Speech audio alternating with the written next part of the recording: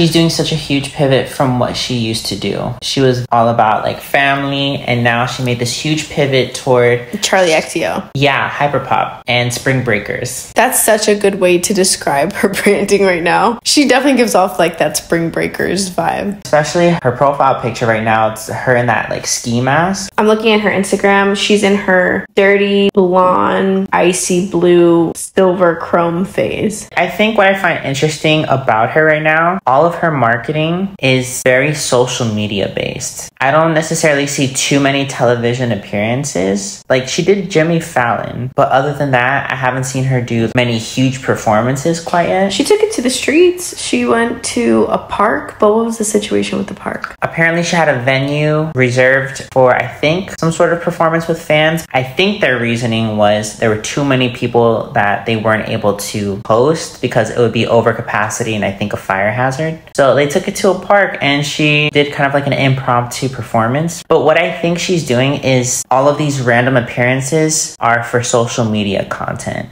She's really heavy on social media right now. She's trying to trend like every day for it. She's putting in work, I will say. She's like nonstop about it. Is she tired? She has to be tired. The music that she's putting out is more on the wild side. Her lyrics are really out there. Rumored to have a collab with Drake. She just dropped something with Lil Nas X. She has one with JT and Young Miami, Playboi Carti. Oh, she has two with Drake. As of right now, I just don't know what she's giving. How did she land Drake like that? Well, they were rumored to be dating. Or not dating, but they had a little vacation. And it was supposed to be low-key, but they were on a yacht. I don't know what how low-key that was. I'm actually surprised that Lana Del Rey is not on that album because she did a public performance at Coachella.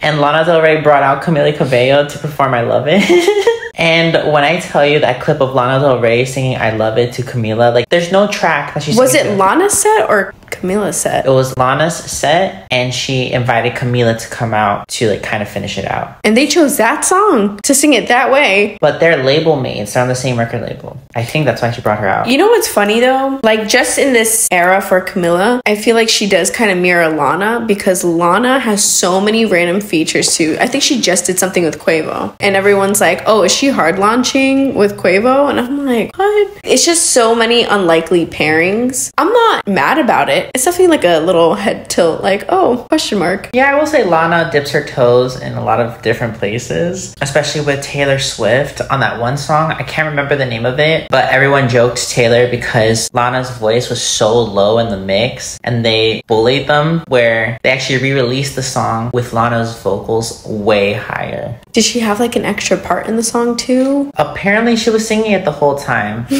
And I saw an interview where Lana says, I can mimic other people's voices very well. It sounds like Taylor Swift is singing, but I'm actually singing it. I actually don't believe that though.